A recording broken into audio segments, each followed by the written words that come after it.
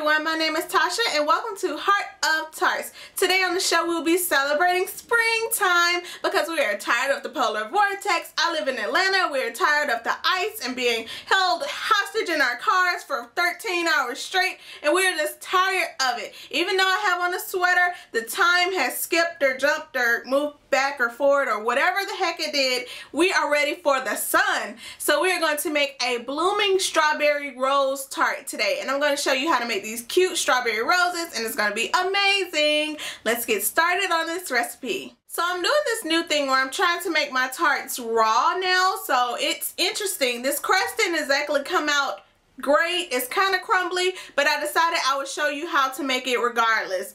To the food processor, you want to add in 1 cup raw unsalted pecans, 1/2 cup soft pitted dates, and 1/4 teaspoon salt. Blend that all together until your dates and pecans are really finely ground. And I added in a couple of peanuts just because I didn't have a full cup of pecans. I kind of cheated a little bit, but any nuts will do. Once that's ground up to like little things, you want to add in 1 cup of coconut flour, which is probably where I went wrong. I probably should have added in less coconut flour and more fat or less fat or liquid. But anyway, 3 tablespoons coconut oil, and 1 teaspoon vanilla extract. And if I ever confuse you with ingredients or measurements or anything, you can always find the recipe in the description below. And today is Wednesday, so it's extra special. You can find a printable recipe at parade.com. So blend that all together until it is nice and sticky. I'm going to add it to my 10-inch tart pan and press it snugly against the bottom and the sides. It does make it nice and stiff, and it does kind of stick, but when you go and try to cut it, insert here, it just crumbles all apart. For the filling to the food processor, I'm going to add in 2 pitted and peeled avocados, 1 banana, 6 pitted dates, 1 teaspoon vanilla extract, and the juice of 1 lemon. Blend that all together until it is very smooth. You may have to stop it and scrape down the sides, but just blend it.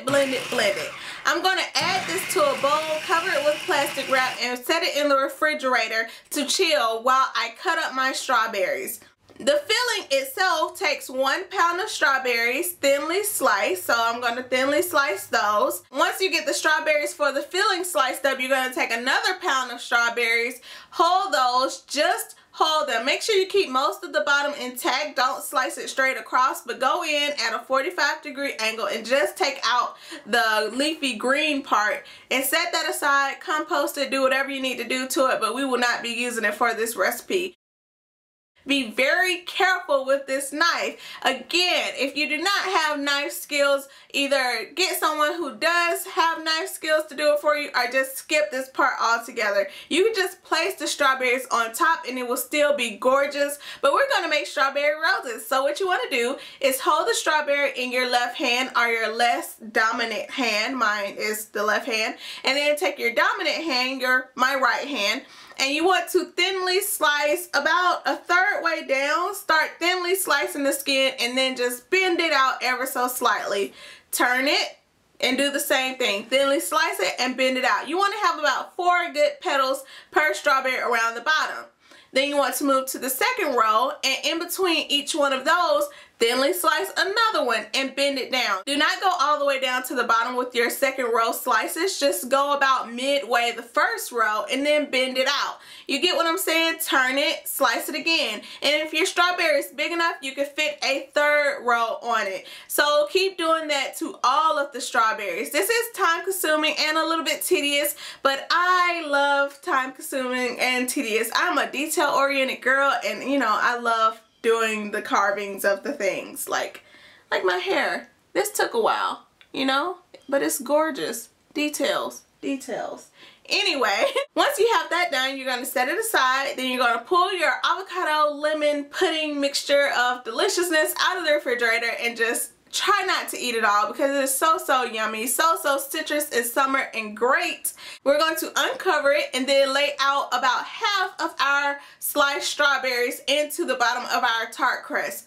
Cover it up with about half of our avocado pudding mixture, and then layer out the other half of our sliced strawberries, and then cover that up with our avocado pudding mixture. And this is going to act as our grass crest for our strawberry blooming roses, and we're just gonna plop those on in, you know, a decorative manner. Don't just throw them on, but set them on nice and neat. I started off with a nice big circle around the outside, then I moved to the inside, and I did have some sliced strawberries left over, so I added those to the ends, and it is gorgeous.